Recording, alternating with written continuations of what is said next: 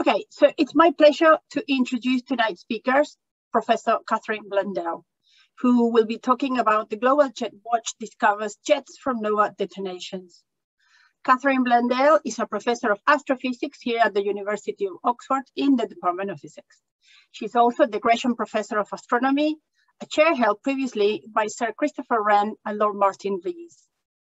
Katherine has always been interested in things that change in the night sky, especially things that explode.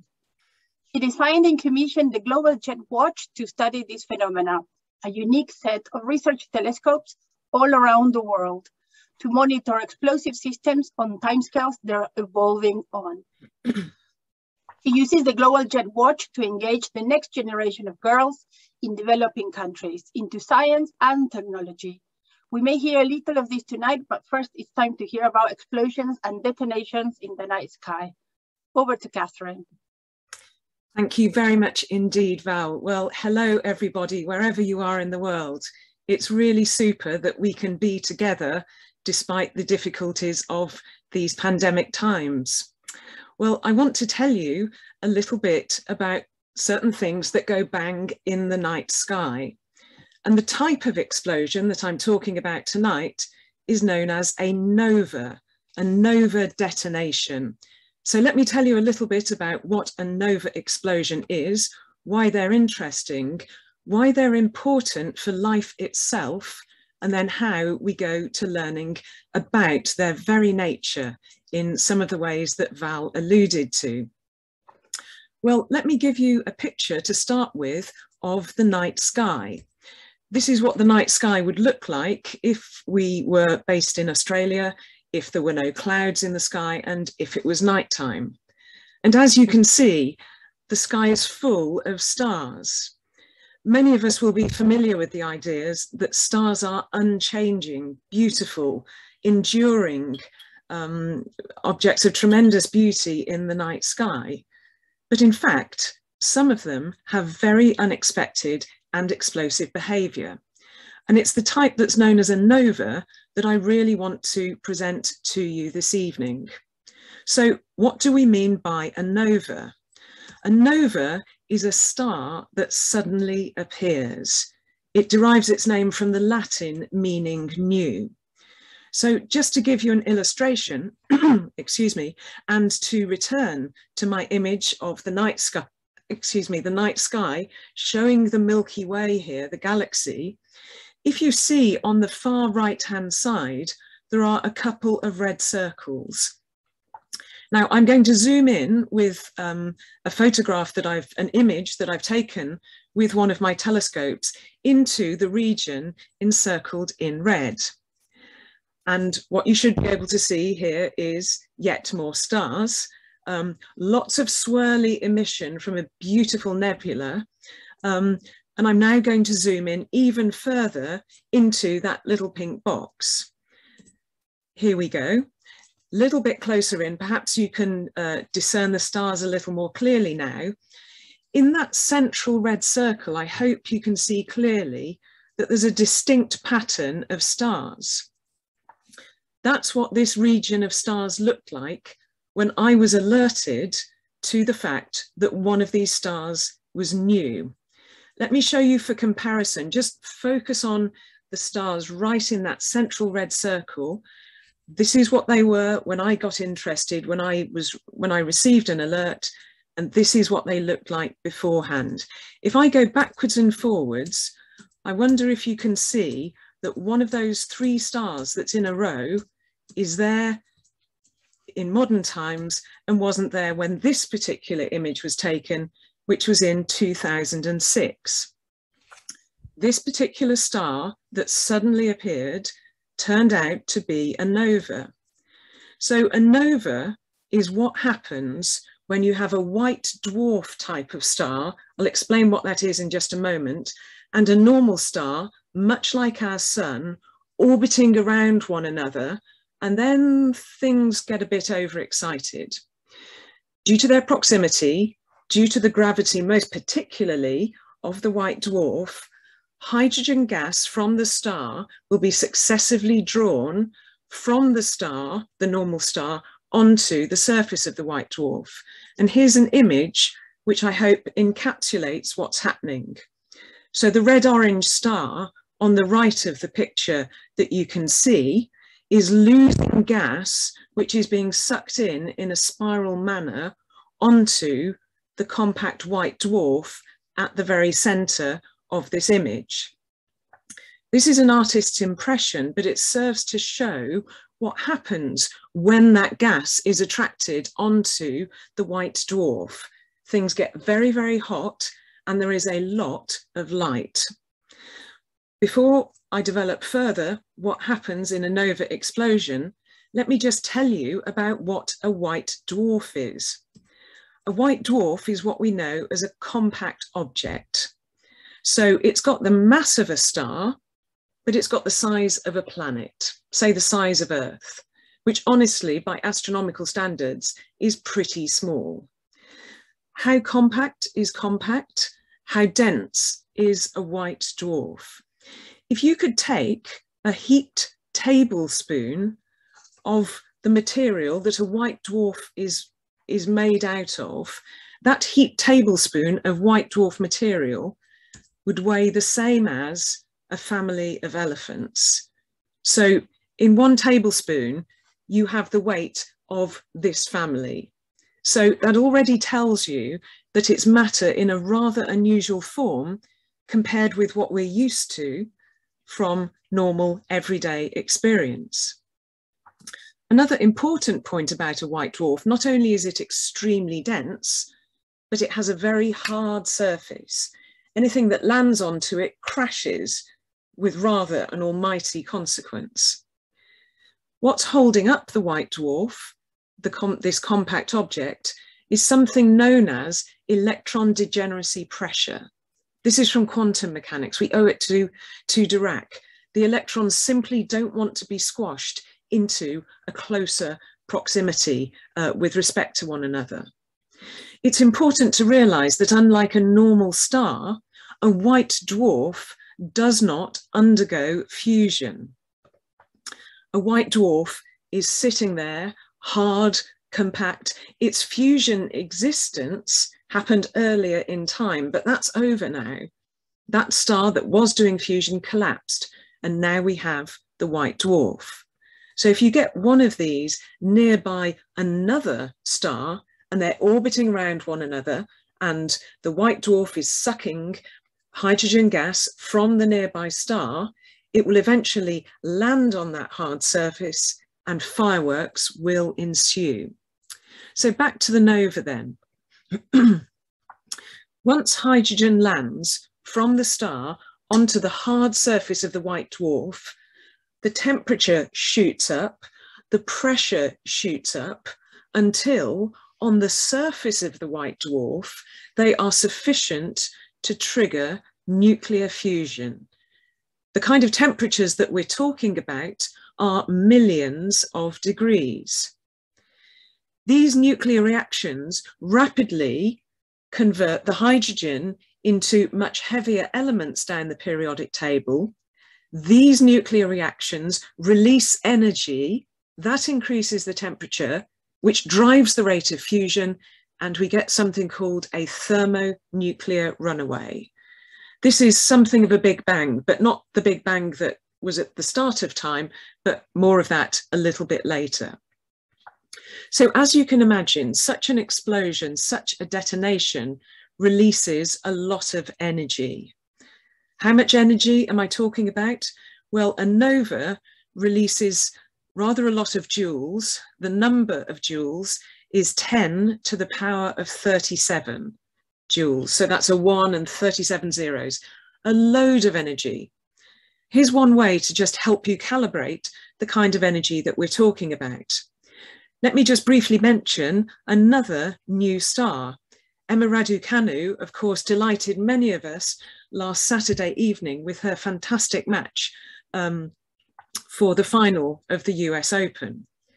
Now, I don't know if you pondered what the kinetic energy of one of the tennis balls was that she hit, but I reckon that the order of magnitude for the kinetic energy of one of the tennis balls that she whacked with such skill and such expertise is something like 50 joules.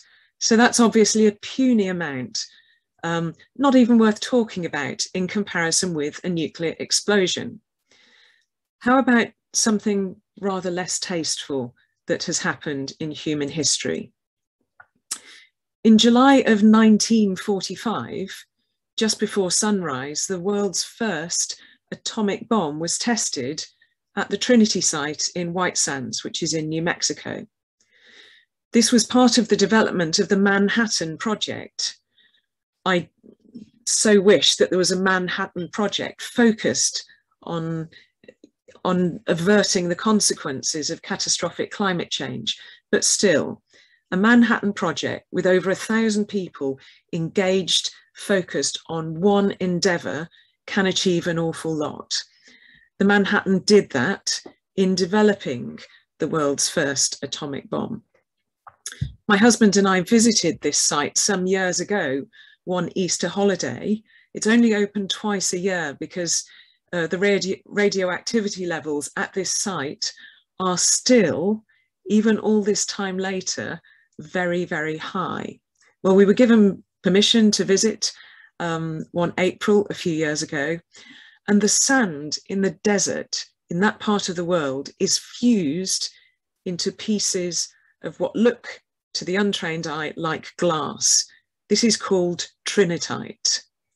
So the reactions that they were able to trigger as part of the test at the Trinity site was so hot that it melted grains of sand into blobs of glass the size of my fist. The energy released in that explosion was something like 10 to the power of 14 joules. And so that again is puny relative to the size of the explosion that we're talking about. A nova is 10 to the power of 23 times more powerful than the detonation of the world's first atomic bomb. That's a mole times more powerful than the world's first atomic bomb. So the kind of power we're talking about is absolutely stupendous. So anything we can learn about nova explosions helps us to understand the dynamic and the violent universe. Let me take you back in time even further than 1945. Let's go back to just a second after time began at the Big Bang. Now, just about a second after the Big Bang, all that really existed was radiation and the most basic constituents of matter. It was one big, very, very hot, turbulent plasma soup. It was sufficiently hot that the plasma soup that was swirling around then, comprising electrons and protons and neutrons, was so hot, so energized, whizzing around so much, atoms could not be formed. They just were not stable. But the universe at this time was expanding, and when things expand, they cool. And once they cooled sufficiently after a few minutes, this meant that an electron and a proton could give rise to hydrogen once conditions had lowered in energy and in temperature. So a huge amount of hydrogen originated in the Big Bang. So did some of the other so-called light elements, elements such as helium or lithium, or those that are very much at the top level of the periodic table. Nova explosions help fill the gap between the nuclei, the elements that were synthesized in the Big Bang, and those that we need for life itself. In a nova explosion, as I've mentioned, the temperatures and the pressures are so high on the surface of that hard white dwarf as it's accreting matter from that star in orbit around it, that you get this thermonuclear runaway, and that is what gives you a chain reaction of nuclear synthesis. Not just the so-called light elements that are formed just within, at the very earliest times, a few minutes after the Big Bang, hydrogen, helium, lithium, beryllium, and so on. But the elements that are crucial for life itself. There is more to life than hydrogen, and a healthy 70-kilo human should contain all of the elements that I've listed here: phosphorus, sulfur, chlorine, iodine, sodium, potassium, magnesium, if we eat a balanced diet, of course, in order for our bodies to optimally function. These elements would not have formed in the Big Bang alone. A nova explosion is one of the means by which nature gives rise to these so-called heavier elements, the ones that form lower down in the periodic table, which are necessary for molecular life to begin and form. So hooray for nova explosions, and let's find out even more. First of all, how often do we get a nova explosion? Are they commonplace, or are they really rare events in cosmic history? Well, the answer is somewhere in between the two. Across the entirety of our galaxy, the Milky Way, we think that there are about 50 such nova explosions every year. But the problem is, our galaxy, particularly as you go through the middle of our galaxy to the far side, contains a lot of dust, which attenuates the signals from all the stars in the furthermost parts of our galaxy. So we don't get to see a nova explosion if they are too far away. Fortunately, in the past few years, there have been a handful that exploded, which it's been my absolute joy to be able to study. Now, when Val read out the title of my talk, she mentioned about the association of jets being associated with nova explosions. So let me take a moment now just to explain to you what cosmic jets are.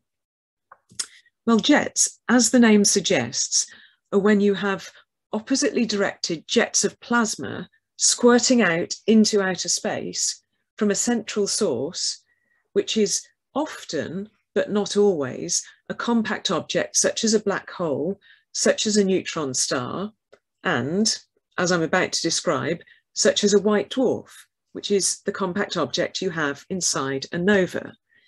And by jets that squirt out, I don't mean something puny that we get out of a garden hose. I mean objects that are absolutely massive in terms of their size and in terms of the energy that they transport over those massive distances in space. So I'm showing you now a radio image of a particular part of the night sky. It's just a short snapshot observation, just the kind that's routinely used to make a survey of the night sky. But it turns out if you do a very long exposure, a deep integration of the exact same bit of sky, you see a whole lot more.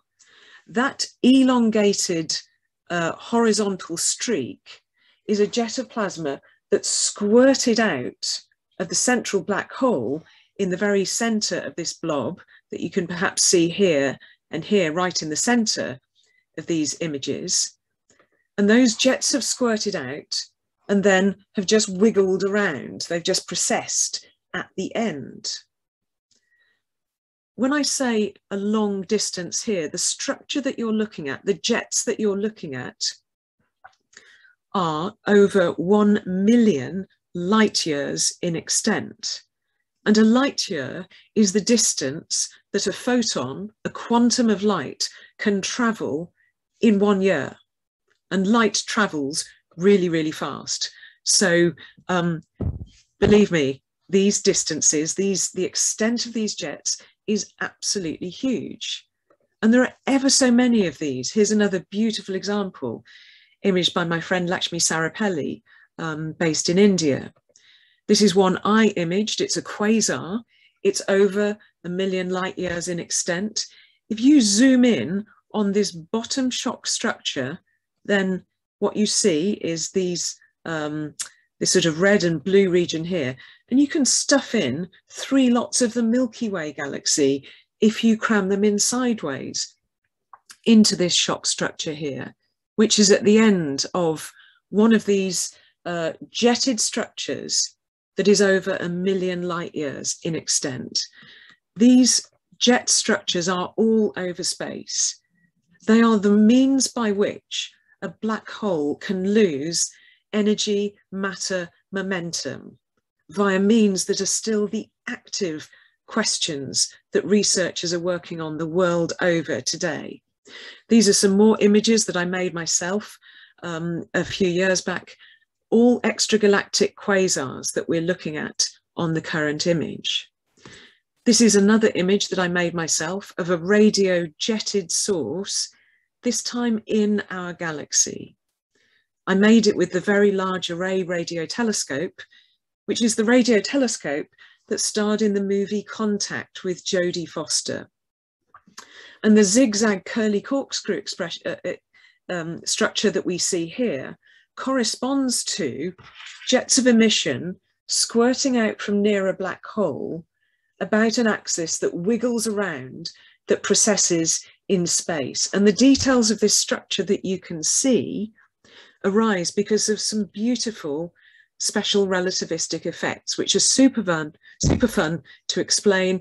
I explain these to my physics undergraduates who attend my special relativity lectures in Michaelmas term.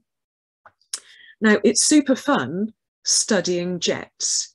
It's really good fun and very instructive to study these jets at radio wavelengths with telescopes like the Very Large Array, the VLA. But the problem with doing that is, if you want to use the Very Large Array Radio Telescope, other astronomers all around the world want to make similar investigations to pursue their own programs of research. I began to realize some years ago that it was possible to study these objects not just in the radio, but to study them at optical wavelengths via spectroscopy. And so this led me to set up the project that Val referred to in her introduction. The Global Jet Watch is a globally distributed project that I designed precisely to monitor the successive attraction and expulsion of matter in the vicinity of black holes. What does the Global Jet Watch look like? Well, I can't take an image of all of it, but I can show you this cartoon, which represents the 5 telescopes of the Global Jet Watch, separated in longitude around the globe so that I can do round-the-clock astronomy, round-the-clock monitoring of important objects in the night sky. This has been a wonderful joy and a dream come true for me as I pursue my research. This is the top end of the telescope in Chile, my one telescope in Latin America. These telescopes I wanted to share with other people. I specifically wanted to share the telescopes with people who haven't had the privilege of an Oxford University education. And so my target audience that I wanted to share these telescopes with were schoolgirls around the world in some of these developing countries. Here are some schoolgirls at my South Africa school observatory. All the telescopes are in residential schools. And so before local bedtime, they have the opportunity to use the telescope for themselves, to study objects in the night sky. And I encourage them to study objects that change, be it Jupiter with the moons orbiting around it that change every 15 minutes, which, by the way, is really well timed for the attention span of a teenager. I encourage them to look at objects which change because I want to train them to expect and recognize change, to anticipate change, to measure change, and to equip them to face a world with a changing climate and all the consequences that that will bring for their countries.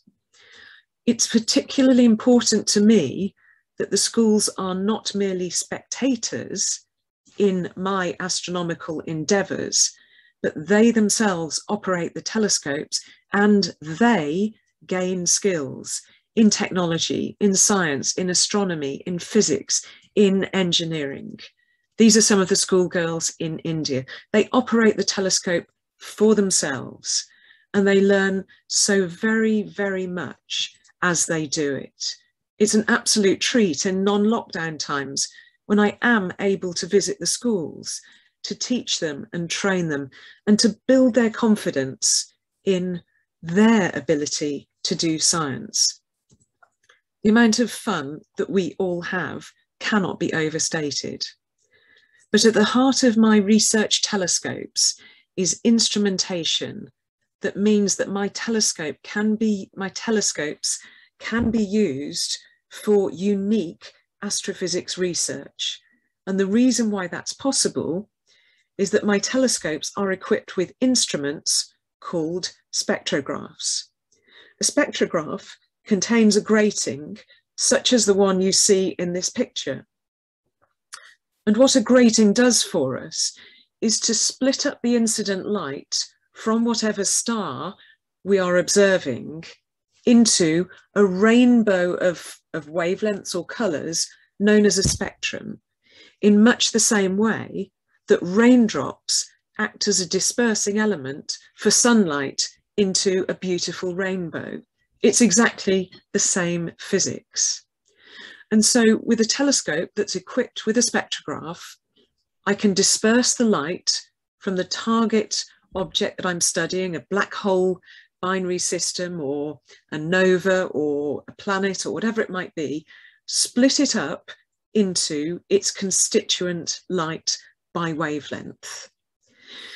Now, a spectrum is a grandiose name for a speedometer because via an effect that's extremely well known to physicists called the Doppler effect, I can use features in the spectrum of light, the rainbow of light that's split up by one of these gratings.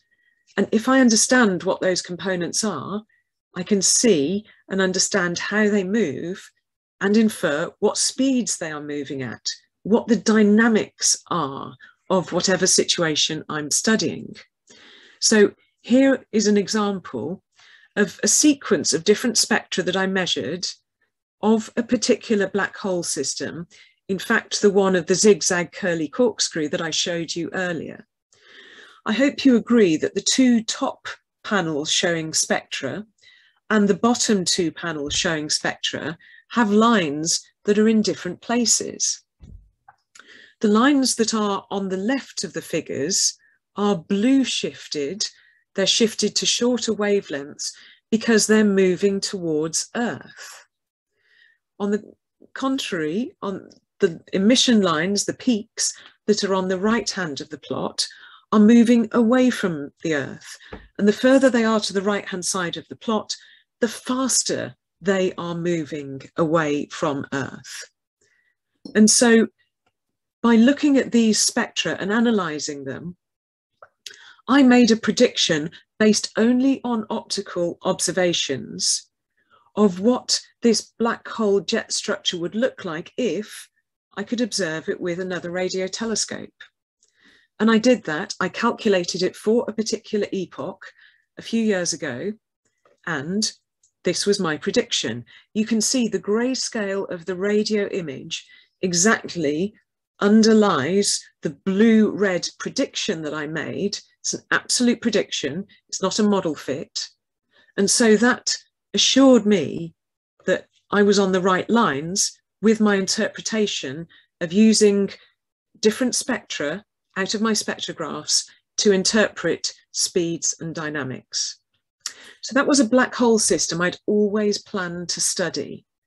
It changes quite continuously as the black hole diverts the plasma in different directions according to the inflow of matter around it, attracted by its gravity.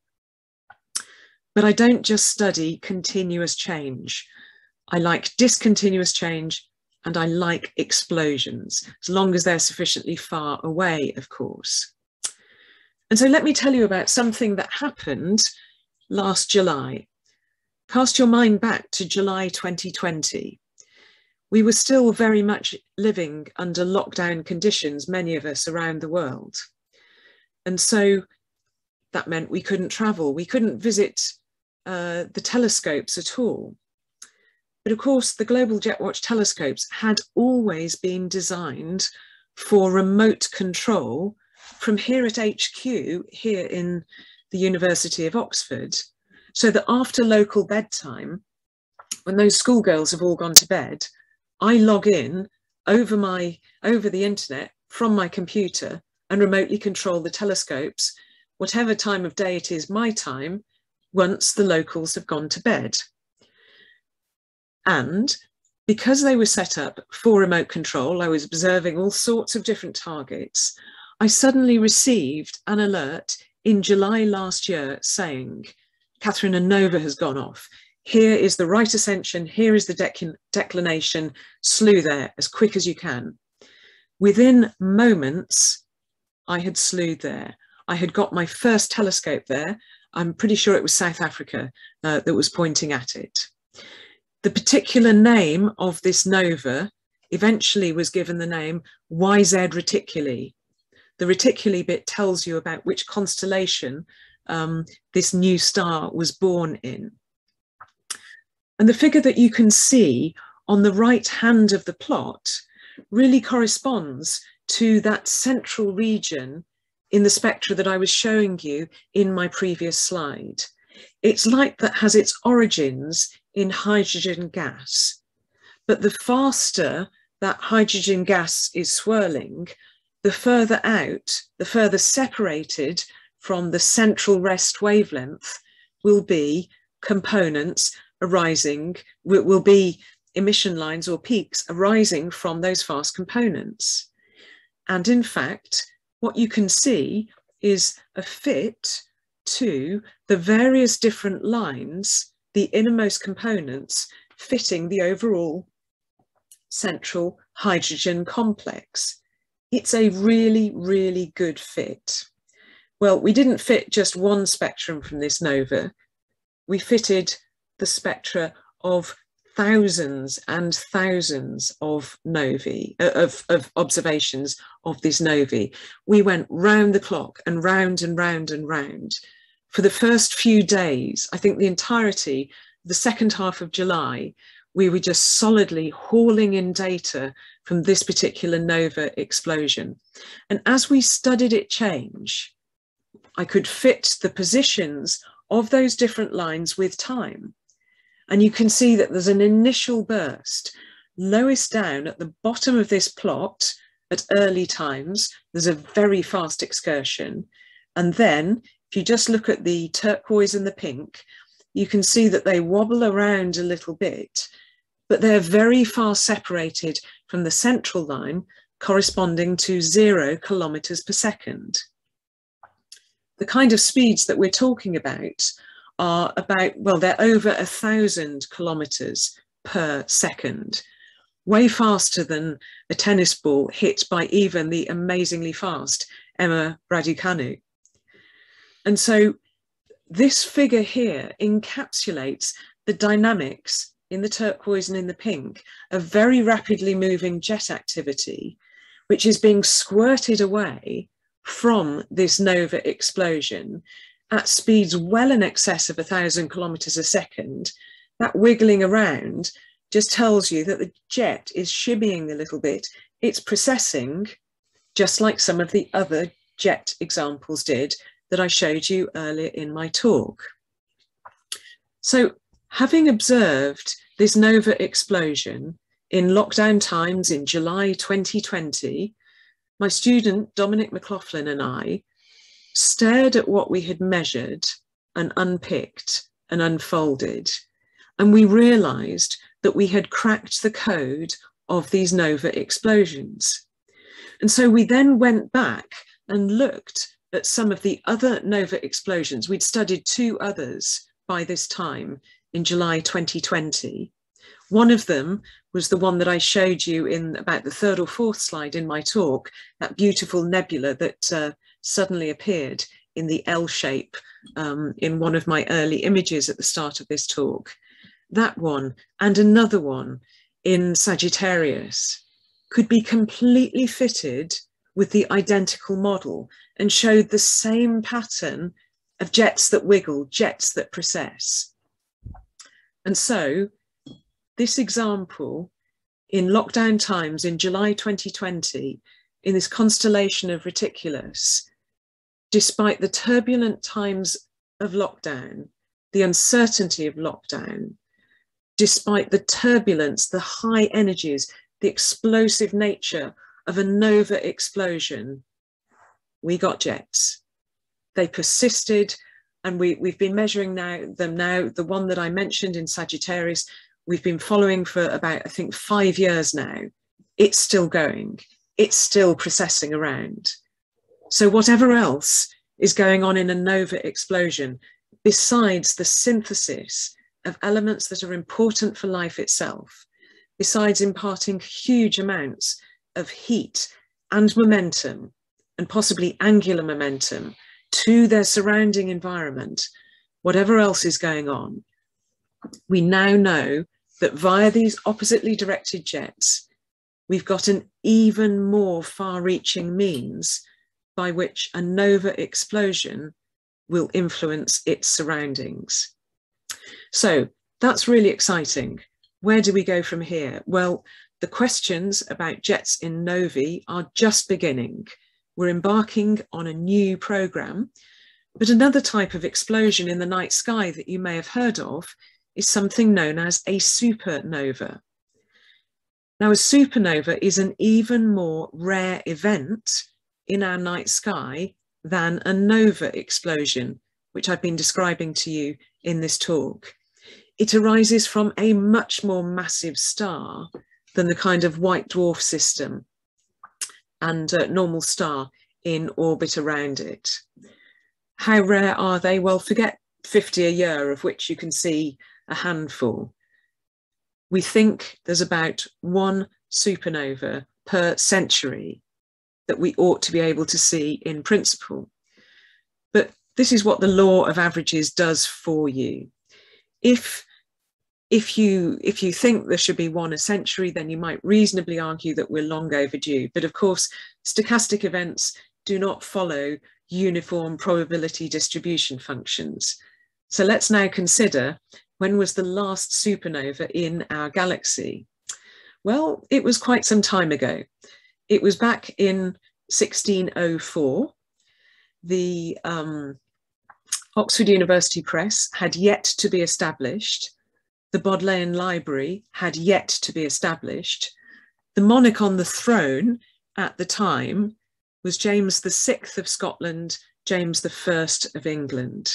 So very long time ago that we last saw our proper supernova explosion here on planet Earth. I mentioned that we're kind of overdue if you think that on average we ought to be getting one a century. But I would like to assure you that the Global Jet Watch is absolutely waiting and I hope ready for such an exciting event.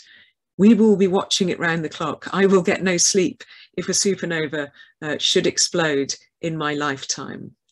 Well, I hope I've told you a little bit about the Global Jet Watch and how it has made huge inroads, not just in terms of processing black hole jets and how they agree with radio emission, but very recent results just published this year in 2021, how nova explosions give rise to jets that are characterized in all sorts of other systems, black holes, neutron stars, now white dwarfs in novae, all across the night sky, and we can study them with spectrographs in telescopes, in schools. You don't have to expensively go to the top of a mountain to do really important, really modern, really innovative astrophysics research. And with that, I'm going to hand back to my colleague Val, and I'll be happy to take any questions you might have. Thank you. Thank you, Catherine, for such a great talk. We have some comments and questions on the chat box. Just a reminder for those who arrived a bit later, feel free to type your questions there. We'll make the most to answer them all before we finish. So first comment says, Catherine talked about white dwarfs and then black holes. How are they related? Well, thank you very much for that question. So they are both related in the sense that they are both a type of object known technically as a compact object. Like a lot of physics, seemingly everyday words, when used in the world of physics, have a very specific meaning. And compact object means the type of object that isn't really like normal matter. Specifically, it will curve space-time, and that means that we very much have to be sentient of the gravitational influence that has, because we're dealing with curved space-time. And it very much means that we need to use a general relativistic approach for certain of the studies that we're doing. Now, there are really three kinds of compact objects that are widely accepted to exist. We've mentioned white dwarfs, the most extreme kinds of which are known as a black hole, that I touched on a little bit, and Val may be able to send you a link to a talk that I've given previously for physics alumni on black holes and spin-offs, where I go into that in a little more detail. In the middle, in the sense of mass, between the very massive black holes, excuse me, and the masses of a white dwarf, which is, you know, probably only, its mass would be something like one mass of our sun, 2 masses of our sun, something like that. In between those and the black holes are something called a neutron star. Now, being a compact object, a neutron star is not like normal matter, distorts space-time, curves space-time. It's undergone rather more in the way of collapse than a white dwarf, but not so much as a black hole. A neutron star still has a hard surface, much like a white dwarf does, unlike a black hole. A black hole has a mathematical surface called an event horizon, but a neutron star has a hard surface, and that has implications for what we observe and how we observe it. If you have a hard surface, things go crash and things heat up in very unexpected ways, and that gives rise to a whole lot of physics that I guess I don't have time to go into tonight, but maybe Val, you can tell me if that's answered the question. I would think so. Thank you very much. I will look for the link to the lecture and share on the chat box soon. I'll go to the next one. From a non-scientist, I thought nothing escaped a black hole. Can you hypothesize how the jets emanate from the black hole? I can give it a go. Again, there's more details on this in the black holes and spin-offs talk to which I referred. Yeah. So the questioner here is absolutely correct. We do not believe that anything can escape from inside a black hole. That's absolutely right. But what do we mean by inside a black hole? Well, normally we would think of that as referring to the mathematical surface I mentioned very briefly a second ago, called the event horizon. This is the surface surrounding a black hole that matter cannot penetrate out of, just as the questioner alluded to.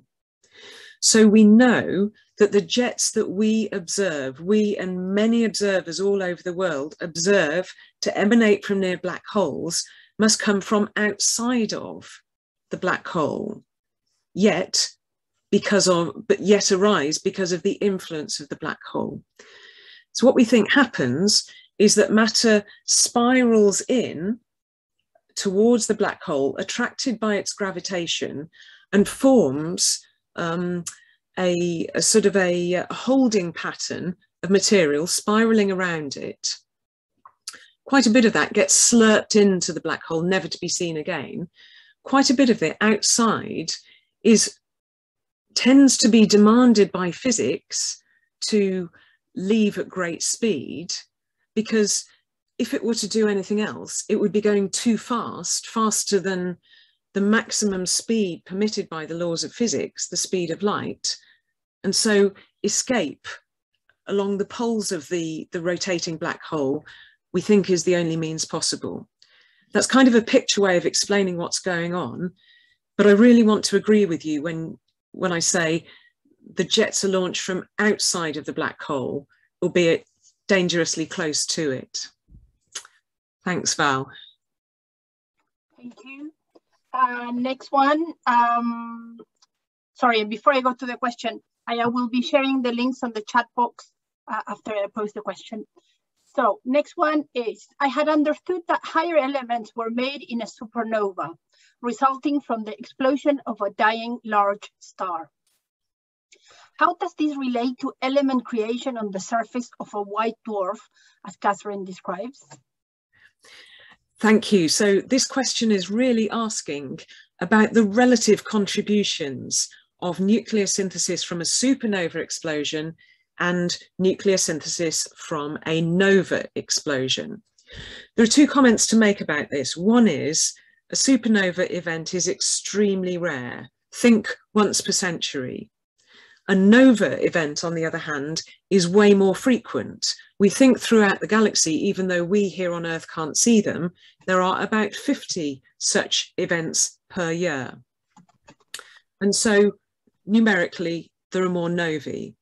But in fact, there are other differences, which is that you get different chain reactions triggered depending on the temperatures and the densities and the pressures, that, i.e. the physical conditions in which the nucleosynthetic processes are taking place. So there are some chain reactions that happen in supernova explosions, which tend to favour certain types of elements, and then those in the nova explosions tend to favour the others. Quite a lot of barium, it turns out, comes from nova explosions. Supernovae don't give rise to those at all. So in fact, both are important, but it's super important to keep in mind the numerical differences between novae. There are far more nova explosions than there are supernova explosions. So we basically haven't had a supernova explosion since, Wadham College has not existed during a time when there has been a supernova explosion here on Earth, nor has UNIV. But some of the older colleges, Balliol, Merton, they have existed. There has been a supernova explosion during the existence of the older Oxford colleges. But of course, the telescope wasn't invented then, and spectrographs weren't invented then. So I'm really hoping that one day, before too long, I'll be able to use my telescopes controlled from Oxford to be able to study the next supernova event, and indeed report back to you on exactly which elements we see synthesized in that particular supernova explosion. Fantastic, thanks. Next, somebody is apologized in case they missed it. What size are the Global Jet Watch scopes? I didn't mention it, didn't have time to, but their diameters, the diameter of each primary mirror of each Global Jet Watch telescope, they're all identical, is 0.5 meter, 20 inches. So just to help you calibrate, the IMAX screen from which I'm broadcasting to you tonight has got a very similar collecting area, slightly larger than my telescopes, in fact. So it's a remarkable thing. You can do modern astrophysics research science with a telescope whose collecting area is not even quite as large as a modern IMAX screen. But of course, what really counts is the availability of those telescopes and their deployment separated around the world in longitude. But 0.5 meter, 20 inches in diameter is the answer to that. Thank you. Before I go to the next one, just a reminder, on the chat box, I have shared quite a few links to the Global Jet Watch website, to the latest news, to previous lectures of Katherine, and a couple more things. And then I will also share a link to our YouTube channel and an event coming on. So before I go, next to the question, we have a few minutes, if that's okay, Katherine, with you? Of course, yep. Of course. Next, have any of the residential school students been stimulated to go on to study physics at university yet? They have, and I'm absolutely thrilled to bits that that has happened. This has happened most especially in India and in South Africa. It's been an absolute joy that they have gone on to study.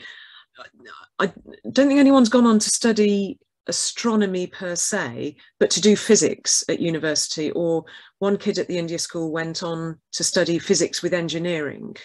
But yes, absolutely, it has stimulated them to go on to higher education to study physics and engineering. I really want to do my bit to encourage the next generation of globally astute, scientifically literate young people, especially in developing countries. And it's just fantastic to see them go off to university. I wish I could spread the influence of this even more, but don't have the resource for that just yet, sadly. Thanks, Katherine. That's great. I'm sure you're mentoring and motivating girls all over the world with the work. So yeah, it's doing my best, doing my best. Unfortunately, I can't clone myself. Otherwise, we could speed things up a bit. But you're sowing all these seeds, right? With all the students and all the people that follow you. So that's brilliant. Next one. Please explain why the energy released in a nova explosion does not radiate in all directions radially, sorry if I mispronounced that, but is constrained in its orientation. Looks like two equal and opposite directions. Is that right? Are there jets that are pointing towards us? We're viewing them end on. Sorry, I beg your pardon. Would your image analysis identify them? That's a really good question. So yes, they're very anisotropic in the jargon. They're oppositely directed. Remember, we're talking about matter, not radiation. Radiation will try and travel isotropically, radially, if you like. But the jets are completely, they're anti-parallel with respect to one another, but then I'm going to use a pen to do this. On average, they'll be pointing in any different direction in the sky. So yes, you would expect to see some of them pointing straight at you. The probabilities are low if you think about the probability distribution, but yes, they should be so. What would that look like? Well, it would be quite hard to identify and discern that from just an image. But with a spectrograph, you can do a whole lot better. Remember that I said a spectrograph is a speedometer. It measures speeds. And so if you, the actual speed that you're measuring, this is a comment really for physicists, forgive me any non-physicists, but what you're really measuring is the speed times the cosine of the angle along which the plasma is being squirted out. And so if you change the angle you're taking the cosine of, then you'll be changing the manifestation via the Doppler effect in the spectrum. You'll be changing the separation of those lines. So in answer to something going really fast away from us along the pole is going to be, at the very extreme red end of the spectrograph. So we can absolutely measure that. We're alert to that and we're ready for it yet again. So spectrographs are wonderful. You can measure speeds, and actually you can measure angles as well. So lots of dynamics to come from spectrographs. Excellent, thank you. And so far, this is the last question. So please, if you have anything else to comment or anything else to ask, do it now. Right, so the next one is a nova from a white dwarf a special case? Do novas also arise when accumulated gas collapses to create a star in the first place? So to take the second question first, no, when a star collapses in the first place, there's kind of no hard surface for it to go thump onto. what really happens, because the gravitational attraction is in star formation is very, very continuous. And so you'll form an extremely hot ball of fusion. So fusion is what you will see, starlight is what you will see. And incidentally, I perhaps should have mentioned earlier, another origin of elements heavier than those that we get from the Big Bang at the start of time also comes from fusion in normal stars. But they don't get that far down the periodic table. They wouldn't go any lower than, you certainly get things like carbon and nitrogen and oxygen. You won't get anything heavier than iron being formed within a normal star. For that, you really need a nova or a supernova. So the conditions for a nova explosion, the ingredients for a nova explosion really are one white dwarf star and another star to rip to pieces that the nova, the white dwarf attracts the matter from the star. Those two ingredients are crucial if you want to see a nova explosion. Thank you. And this is the last one. Oh, we have a couple more. Great question. What inspired you to study physics and get into space to begin with? And what advice, I'm collating them, right? What advice do you have for women who hope to have a career in STEM? Well, thank you for those great questions. What inspired me to study physics? It may sound a bit uninspiring to you, in fact, but the reason why I pursued physics was because I couldn't decide what to study at university, but I reckoned that I could approximately carry on the other subjects I'm interested in by myself without learning from a lecturer or, you know, in a university context. As far as English was concerned, I could still read books. As far as music was concerned, I could still play in an orchestra. As far as history was concerned, I could still read around that. But I just didn't think I could do physics by myself. That, and I found physics hard. And so I thought it would be a challenge. I like to do things that are difficult because I like to be able to really persevere, really get on top of something and make progress. So the advice that I think I would give to women is perhaps threefold. Don't be afraid of what your local tradition has told you should be or do. Just because everyone in your family has done one particular thing, maybe be a homemaker or cut cloth in a tailor's shop, that doesn't compel you to do the worthwhile and important tasks though those are. It doesn't compel you to be on those same railway tracks. So don't worry about what other people think. Don't be afraid of hard work. Don't be afraid to be excellent. Absolutely go for it. All guns blazing. I hope that is the kind of advice that you think would be suitable, Val. That's fantastic. We even have people clapping on the chat box, so that's great. I would also add, in our YouTube channel, we have lots of new videos. For example, a Marie Curie playlist is specifically aimed at young girls who are thinking about studying physics or science in general. They're very short videos talking to girls and ladies who are doing physics now. So have a look around. I would also invite everyone, not just young people, to join us in our social media accounts. We have Twitter, Facebook, Instagram, TikTok, LinkedIn. So there's no excuse not to join our community. Physicists, for those who are not physicists, are a really friendly bunch. So I invite everyone to join there because you can learn a lot and also network and share ideas. So finally, I have one more question, if I can, Katherine. Of course. The question is, approximately how far from white dwarf could the normal star be at max? I'm guessing it's at maximum, right? Yes. That's an interesting question. So that really depends in turn on how massive the two stars are. If they're more massive, you could still get a nova explosion even if they're more widely separated than in some of the examples I've been describing today. The kind of distances that we're talking about are sort of half the size of the solar system, something like that, maybe an entire solar system for probably the maximum that I'm aware of. That's not to say nature couldn't do something bigger and more powerful than we've come across thus far, but that's the kind of size that we're thinking about. Excellent. So on that note, I'd like to thank you again, Katherine. Sorry, come on camera to be friendly. Where am I? I can see you. Can you see me? Because I cannot see. Oh, there we are.